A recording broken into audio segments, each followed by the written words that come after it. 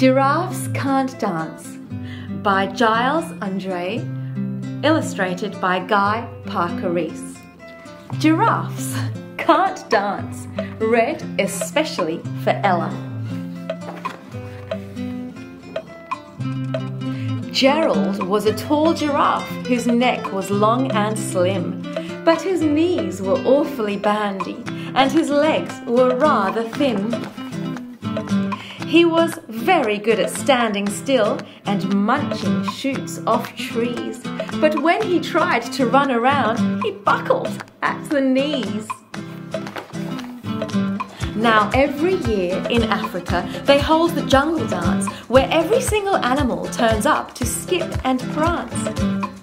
And this year when the day arrived, poor Gerald felt so sad, because when it came to dancing, he was really very bad. The warthogs started waltzing and the rhinos rock and rolled. The lions danced to tango, which was elegant and bold. The chimps all did a cha-cha-cha with a very Latin feel, and 8 baboons then teamed up for a splendid Scottish reel.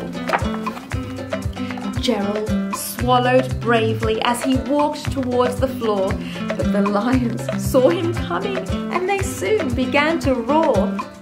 "Hey, look at clumsy Gerald," the animals all laughed. "Giraffes can't dance, you silly fool.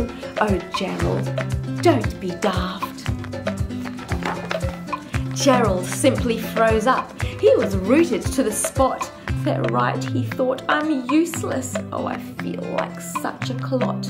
So he crept off from the dance floor and he started walking home. He'd never felt so sad before, so sad and all alone. Then he found a little clearing and he looked up at the sky. "The moon can be so beautiful," he whispered with a sigh.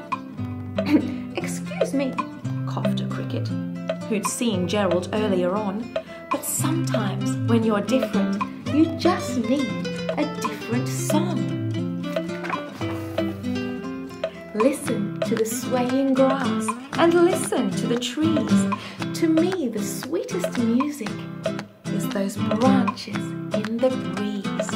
So imagine that lovely moon is playing just for you. Everything makes music if you really want it to."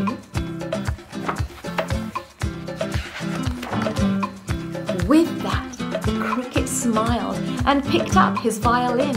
Then Gerald felt his body do a most amazing thing. His hooves had started shuffling, making circles on the ground. His neck was gently swaying and his tail was swishing round. He threw his arms out sideways and he swung them everywhere. Then he did a backward somersault and leapt up in the air.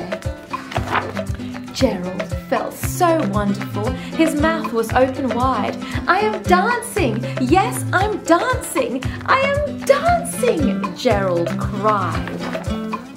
Then one by one each animal who'd been there at the dance arrived while Gerald boogied on and watched him quite entranced. They shouted, "It's a miracle! We must be in a dream! Gerald's the best dancer that we've ever seen!" "How is it you can dance like that? Please, Gerald, tell us how." But Gerald simply twizzled around and finished with a bow. Then he raised his head and looked up at the moon and stars above.